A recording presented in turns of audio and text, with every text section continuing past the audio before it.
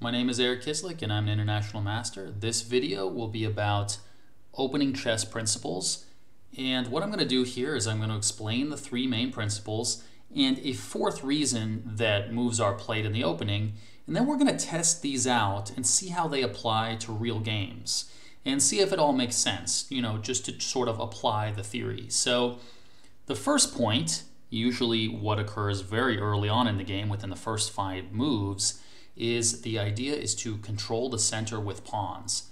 Essentially, if your opponent will let you take over the entire center with pawns, do so. Because imagine what will happen if you control the whole center. It means you'll have more active pieces, a better pawn structure, a safer king, and more potential threats. That's a lot going for you and nothing going for the opponent. So controlling the center with pawns is very important, and every single major chess opening attempts to control the center with pawns in some way or another, even if they temporarily let the opponent occupy the center with pawns first. So we'll be looking at that as well. So the second main idea is to develop your pieces, and this often means something like thinking about your worst placed piece to avoid neglecting development. So you can think of it as, let's say you have 3 pieces that are not developed, that are just not in play, and it's already moved 15 or 20. Imagine it as if you have 3 able-bodied workers on your payroll, but they're not doing anything.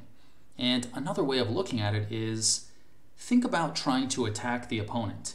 A queen on its own usually cannot do very much because it's just one piece attacking, so they only need one piece defending to ward off the threats.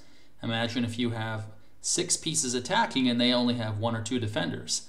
Well, you have a very good chance of overpowering the opponent. So if you think a lot about developing your pieces and having active pieces, that's going to be very important.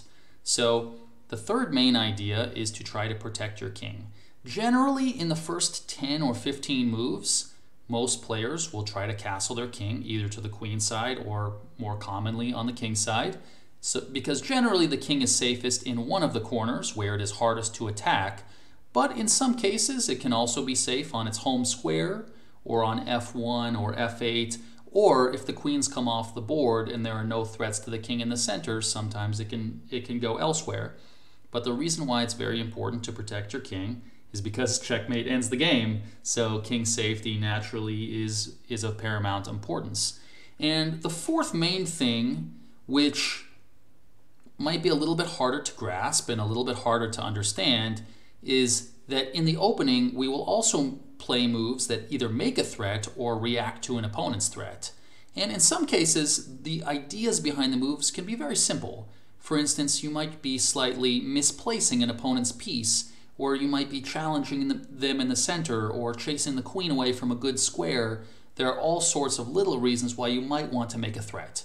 So these are the essential 3 main principles: control the center with pawns, develop your pieces generally as quickly as possible, and try to make sure you have a safe king. So these are the main 3 things we're going to be trying to do, but we will also sometimes make threats or react to the opponent's threats. It's very important to not miss what the opponent's threats are, because, for instance, we don't want to lose a piece, or we don't want to lose a key central pawn. A lot of the times when players think about developing their pieces really quickly, they suddenly forget when the opponent attacks one of their central pawns, and if you lose your central pawn, 1 or 2 central pawns very early in the game, it can be very, very costly. So let's use these principles, and let's look over 5 recent Grandmaster games that were actually played yesterday in this big tournament called the Grenke Chess Classic. So let's test it out, and we'll look over these games. So the first game I want to look at is a game that featured the world champion. So let's just go move by move, and let's see how these principles apply. So for instance, remember, we're thinking about controlling the center with pawns, developing, protecting the king, and we're also keeping an eye out for threats. Okay, so d4 was played. That was the first move. This controls the center with pawns, and it also prepares to play e4 on the next move. Black plays the move knight to f6. This develops and also prevents white from playing the move e4.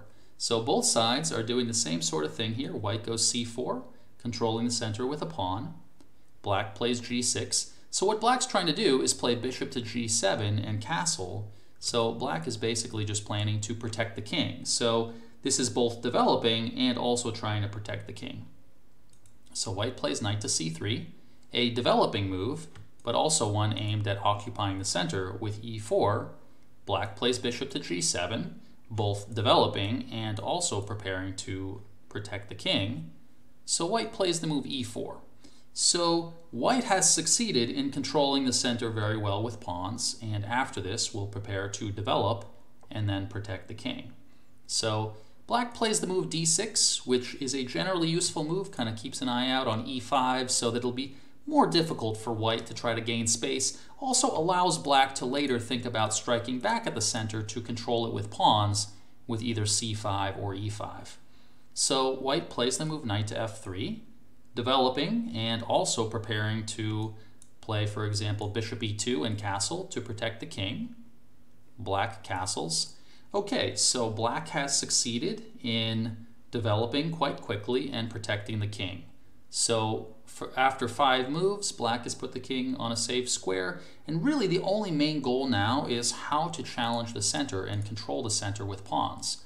So we'll be seeing how this applies essentially on the next move. So here, bishop to e2 was played by white. So now that white controls the center with pawns, white's just aiming to simply develop and then protect the king. So black reacted with the move e5. And what this does is it directly tries to challenge the center. And there's also an important point here. It's important to realize that we're not exactly able to simply win the pawn like you might think. For instance, if d takes e5, d takes e5, queen takes d8, rook takes d8, the pawn is not hanging on e5, because if knight takes e5, there's the move, knight takes e4, attacking the undefended knight on e5. So that would actually just be equal. So instead of this, white developed with the move bishop to e3. So white's development is actually pretty good. You can see all 4 of the minor pieces are in play. The plan is simply to protect the king, and white has a pretty good center, so black should try to react pretty quickly. So black played e takes d4, and essentially what the idea was is to try to challenge white's control of the center with pawns. So this was a direct threat. This is number 4, the direct threat idea. So knight takes d4 was played, and now black played rook to e8, attacking the e4 pawn. So black is both developing, challenging the opponent's control of the center with pawns, and creating a threat. So white plays the move f3, simply reacting to the threat, and black plays the move c6. So now black's idea is point number 1, trying to control the center with pawns. So black is hoping to go d5 and most likely challenge the e4 pawn. So white should react to this threat, so white played the move bishop to f2 so that the bishop is not undefended on the e3 square. And now black played the move d5. So let's assess what has happened here. After these moves, at the beginning, white controlled the center well with pawns, but now black has done a good job of fighting back against it, and now black has equalized by controlling the center with pawns effectively himself. Black has developed pretty well, white has developed pretty well with all 4 of the minor pieces in play, and black has protected his king quite well. So essentially what white did now, just to illustrate a few more moves, white played e takes d5, c takes d5, and castled. And by this stage, you can see both sides controlled the center well with pawns, both sides developed their pieces well, and now, after castling, white has succeeded in protecting the king. So we can say, after the first 12 moves, that both sides did a very good job of handling the opening principles and applying them quite well. So the position was only approximately equal, but this is still a very nice illustration of the basic principles. So let's go on to the next one and see how they apply in the next game. So the next game was between Viswanath Anand and Aronian, 2 of the best players in the world. White played the move e4, controlling the center with a pawn, and intending to play d4 if that's allowed. So black plays the move e5, controlling d4, making it harder for white to do that. And white develops with the move knight to f3, attacking the e5 pawn. So black simply reacts with knight to c6, developing and controlling the e5 pawn and making sure it's safe. So white plays the move bishop to b5, which in some cases threatens to take the knight and keep some pressure on e5, although perhaps not immediately because the e4 pawn is also undefended. So now black played the move knight to f6, which counters by challenging the e4 pawn, so it's not only a threat, but it also develops. So white reacted to this with the move d3. So this will help white to develop. It controls the center with pawns, and it reacts to the threat against the e4 pawn. So d3 is played, and now black played the move bishop to c5. And this has a little subtle point to it. One of the points here is that in this case, for instance, if white tries to win material here, let's say if bishop takes c6, d takes c6, notice that this pawn looks like it's hanging here. But if knight takes e5, notice that the knight is undefended, and again we have tactics here. We could play the move bishop takes f2 check, king takes f2, and queen to d4 check, and then we're able to regain the knight on the e5 square. So that's an important little tactic that black is able to utilize. So everything is safe here, so white plays the move c3. So one of the things that this does is it controls the center with pawns, it controls a certain square, it counters the idea of playing knight to d4, and it also, in some cases, will allow white to play the move d4 a bit later, after white has castled. So black castled, and this succeeds in protecting the king, and now white castled. So now there actually is a threat to take on c6 and then take the e5 pawn. So now black simply played the move rook to e8, which does an effective job of defending the pawn on e5. So as we can see so far, both sides have controlled the center with pawns, both sides have developed relatively quickly, both sides have protected their king, and in terms of threats, both sides are quite safe here. So white played the move bishop to g5, pinning the knight on f6, and this may have some ideas, for instance, to play d4 rather soon. So black decided to keep it nice and safe and simply play bishop to e7. And basically what this did is it just broke the pin, and black can simply develop with the move d6, play nice and solid, have the center under control, and have no real problems to deal with here. White played the move rook to e1. This is a developing move and may prepare to play d4 in the near future. And so black reacted with the move d6, controlling the center with a pawn and preparing to develop. For instance, the move bishop to d7 makes a lot of sense. White played the move d4, carrying out the main plan. So what this did is it controlled the center effectively with pawns, and white will prepare to maybe play the move d5 on the next move. So black played the move bishop to d7, simply developing and dealing with the threat. White played the move d5, effectively gaining space and challenging the knight on c6. So black had a threat to react to and simply played the move knight to b8. So we can assess what has happened here. Essentially, if we look at the pawn structure, we have a fixed pawn structure here. Black's done a nice job controlling the center with pawns. Black has reasonably good development here. For instance, I mean, 3 of the minor pieces are out. The rook is on a reasonable square. Both sides have a safe king, and neither side has any major threats to deal with. So we can say that based on the opening principles, both sides have done rather well. So let's go on to the next game. So the next game here is Georg Meyer versus Caruana, who just qualified to play in the World Championship. So let's take a look at the opening phase here and see how this looks. So e4 was played, again preparing to play d4. Black plays e5, so controlling the center with a pawn and countering the opponent's threat. Knight to f3, like we saw before, attacking the e5 pawn. Black plays knight to c6, defending the e5 pawn. White plays the move bishop to b5, a developing move, generally preparing to castle and also keeping an eye on this pawn. So now a6 was played, and you'll see the point. So this is a move that has a threat. It's threatening the bishop and trying to put it on a slightly worse square. Bishop a4 is a common move, but here we get to see what happens if bishop takes c6, which is what was played. So after bishop takes c6, d takes c6, black took back so that the queen can play an active role. If knight takes e5, we can play the move queen to d4. And now black is attacking the e5 knight and the e4 pawn. So essentially black will take back on e4 with check, and black will have the bishop pair, which is generally worth about half a pawn, which should give black at least equality and perhaps even a slight advantage. So instead of taking on e5, white simply castled. So now white actually does have a threat of taking on e5. So now black played the interesting move queen to f6, which has a lot of different plans behind it, but essentially it's a developing move. It's trying to counter white's play in the center, and it also, in some cases, does have some threats. For example, bishop g4 can be one of the ideas. So the move d4 was played. White decides, well, I'm going to try to control the center with pawns.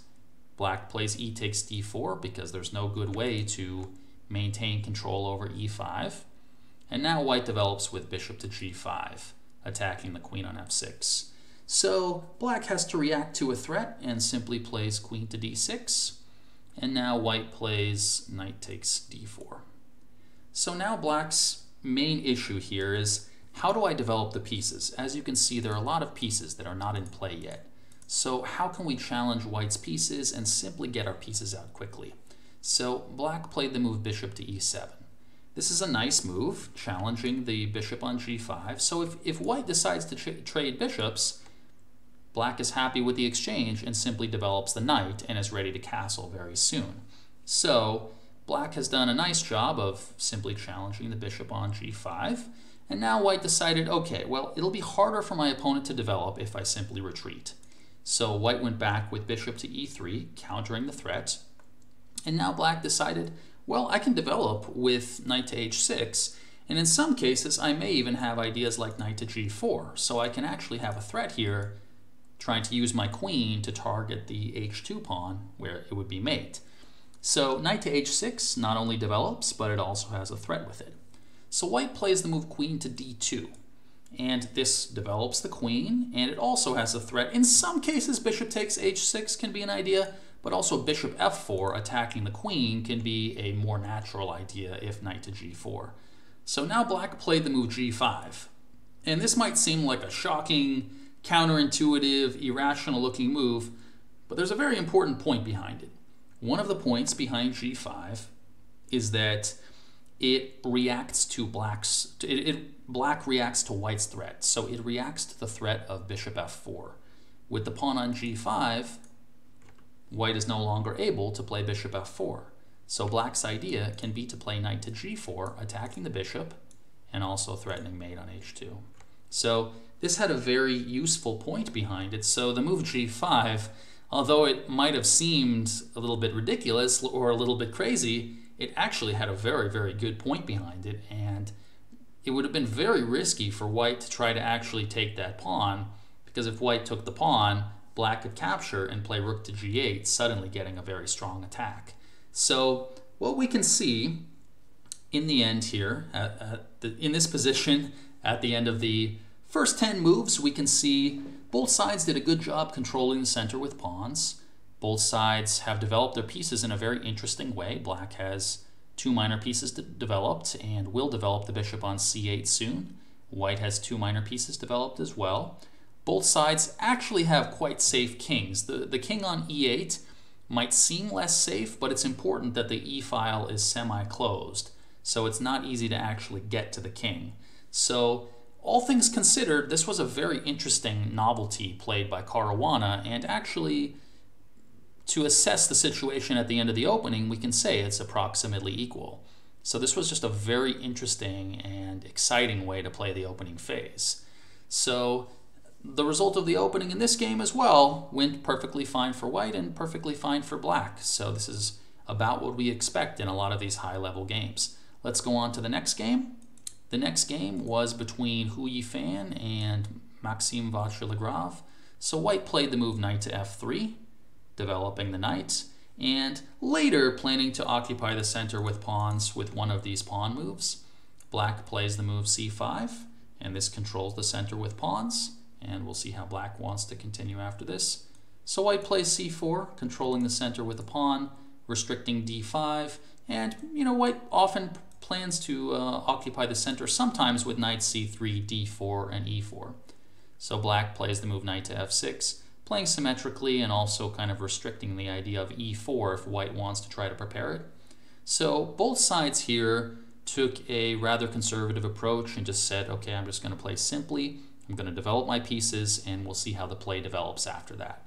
So white played the move g3 with the plan of developing the bishop and then castling the king and just getting out of the opening very quickly. So black played the move g6, intending the same idea. Now, to sort of challenge the idea of black putting the bishop here on this diagonal, white decided to play b3, which was a rare but interesting plan. This has been played a few times before. Black played bishop g7, bishop to b2 was played, and black decided to mimic the idea and play b6 and complete development on the other side of the board. So white played bishop g2, preparing to castle, bishop to b7, developing the bishop, so it's completely symmetrical here, castle and castle. So here we can see that both sides have controlled the center with pawns reasonably well. They've developed pretty well. Both sides have 3 minor pieces out. They've both protected their king, and there are no immediate threats. Okay, so now white plays the move d4. White finally stakes a claim in the center and probably wants to take back and make it difficult for black to get direct counterplay. So black, presumably worried about the idea of the space gaining d5, decided to take on d4, which is a very standard counter in this sort of position, and in some sense is a favorable general sort of exchange, trading off a c pawn for the d pawn. So queen takes d4 was played, white develops and recaptures the pawn. So black develops with knight c6, attacking the queen with tempo, and so white has to move the queen out of the way. White plays the move queen to c3, and this makes it a little bit awkward for black to move the knight from f6, although black may not be in an immediate rush to do so. And here, black played the move queen to c7, simply developing and planning to play the move rook a d8 on the next move. So what we can see here is that both sides have done a pretty reasonable job of controlling the center with pawns. White has a slightly better pawn structure if we just look at the raw structure here. The pawns on c4, e2 versus d7, e7 leaves white with a little bit more space and leaves black a little bit more passive. But both sides have done a pretty good job with controlling the center with pawns. Both sides have developed pretty well. If you look at the position, black has all 4 minor pieces developed, the king is safe, the rooks are going to come into play, so the development has been good by both sides. Both sides have a safe king, and both sides have no specific threats to deal with. So again, in this game, we can see that this has been rather high-level play by both sides, and in all the examples we've looked at, neither side has any major problems because they've both handled the opening principles rather well. So let's take a look at one more game. The last game is Neidich versus Vichigov. This was one of the other games played in this round, and let's see if we can make sense of the opening moves here. So, white plays e4, controlling the center with pawns, hoping to build up an ideal pawn center with pawns on d4 and e4. Black plays the move e5, again countering this plan. If d4 is played, black will simply take, and then develop the knight with c6, gaining a slight initiative by being able to develop with tempo. So white plays the move knight to f3, again attacking the e5 pawn. Black develops by playing knight c6, defending the pawn. And now we get to see an idea slightly different than in one of the previous games. Bishop to b5 is played, targeting the knight, and in some cases just planning to simply castle and play c3 and d4 to control the center with pawns. So black plays the move a6, a move we saw in a previous game, where in the previous game bishop takes c6 was played. In this game, white simply retreated the bishop with bishop a4. So now knight to f6 was played. So this not only develops, but it also attacks the e4 pawn. So white reacted by simply playing d3. This controls the center with a pawn and reacts to a threat. Black plays bishop c5, developing the bishop and preparing to castle. So when you move out those kingside pieces and you plan to castle, which is what happens most of the time, you're preparing to castle. Essentially, You're developing, but you're also playing a useful move, planning to protect your king. So now white played the move c3, which is a multi-purpose move, but also a useful move. So not only does this control the center with a pawn, but it also sometimes allows the bishop to drop back to the c2 square, which can be useful. And it also has the idea of preparing d4, usually after white has castled. So this is an idea that controls the center with a pawn and does have multiple other ideas. So black plays the move d6, controlling the e5 pawn, which was threatened by the previous move, by the way. And now white played the move bishop to g5, which is similar to something we saw in one of the earlier games. This is a slightly annoying pin that black may want to deal with in the near future. So black played the move bishop to a7, which might seem like a little bit of a strange move. You might think, well, isn't it odd to move the same piece twice in the opening? Well, one of the points here is that although you move the bishop twice, one of the points is we've moved out of the way of any d4 ideas if they come in the near future. So what we've done is we've actually reacted to a threat and put a piece on a good square. Plus, we don't know yet where we want to put the king. We don't know yet if we want to put the king on this side of the board or not. So it's actually a little bit unclear at this moment whether we want to do this or not. So we may put the king on the queen side, we may put the king on the king side. It's absolutely not clear yet. So white developed with knight b to d2, and now black played h6, which is a move with a threat. Black would be happy to take the bishop pair after bishop takes f6, queen takes f6. So white simply reacted to a threat and maintained the pin that's here on the knight. So what black did now was simply break the pin on the other knight by playing bishop to d7, which is also an idea that we saw in one of the earlier games. So black succeeds in developing and in countering a threat. So now white played the move knight to f1, which is an interesting idea. Sometimes the knight can for example come to e3, and it may be useful here or here.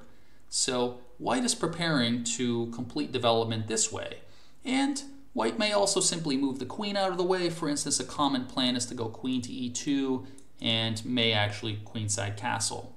So although it again looks like white might be doing something that looks a little bit strange, white doesn't know yet where to put the king, whether to put it on the king side or the queen side. So white is still making a useful move that tries to control the center more effectively.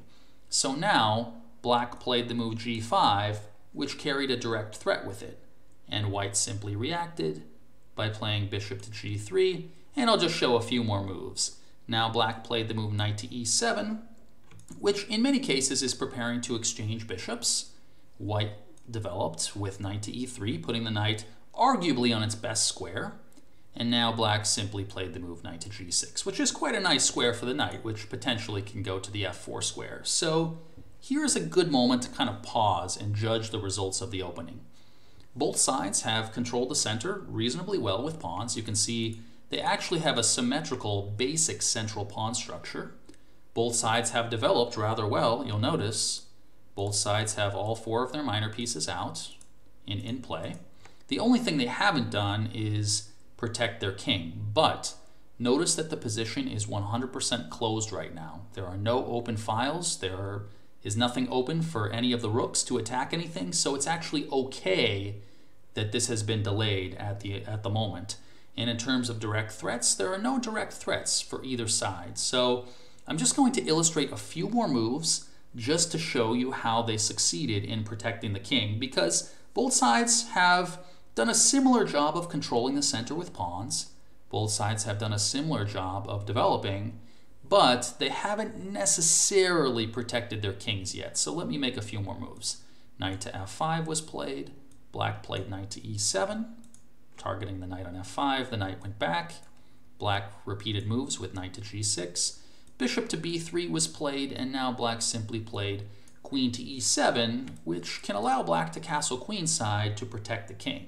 Now white needs to move the queen first if white wants the queenside castle. So white went queen to c2, black queenside castled, and white queenside castled. So now is probably the best moment to judge the results of the opening, and did both sides actually follow these opening principles? I would say yes, 100%. Both sides control the center with pawns. You can see the central pawn structure is symmetrical. Both sides have developed about equally. All of the minor pieces are out, and the queens are both developed. And both sides have castled their kings to the same side of the board and are equally safe. And there are no direct threats for either side. So all things considered, this is how it pans out in practical Grandmaster play. You can see, if you think about the opening from this perspective, it makes perfect sense. This is exactly the kind of simple sort of thing that I wish I had learned when I started playing, because when you don't think about it from this perspective, a lot of the moves will just pass by you and you'll go, what was the point of that? What was the point of that? What was the point of that? But then you go, oh, okay, he's just trying to control the center with pawns, or trying to develop the pieces, or trying to protect the king, or there was a threat that was made and they're either making that threat or reacting to that threat. Sometimes that threat might not be directly obvious, but if you realize that that's one of the only other things they could be trying to do, you'll probably realize by process of elimination that that's what they were aiming for. So when you think about it from this perspective, you know what to focus on and you know what to look for, and you'd be surprised, but probably 95% or more of Grandmaster games feature the first 10 moves by both sides doing all of these things from 1 to 4, just on different moves. These principles basically explain every single move that's being played in these high-level games, so this will really help you to understand what they're doing in the opening. And I know they may seem kind of basic or simple, but it's important to think about it from this perspective, because what may have been confusing or not made sense before will suddenly start to make sense. So in your own games, think about these main principles, and also think about, well, when is it worthwhile to make a threat that perhaps weakens the opponent's central control or pushes the opponent's piece to a worse square, or when is it useful to react to the opponent's threats? So that's something that is frequently missed out by amateur players, but is important to think about. So think about controlling the center with pawns, think about developing your pieces as quickly as possible and not leaving any pieces behind, and think about making sure you protect your king. And if you follow these principles, you'll handle the opening very well. This has been International Master Eric Kislik.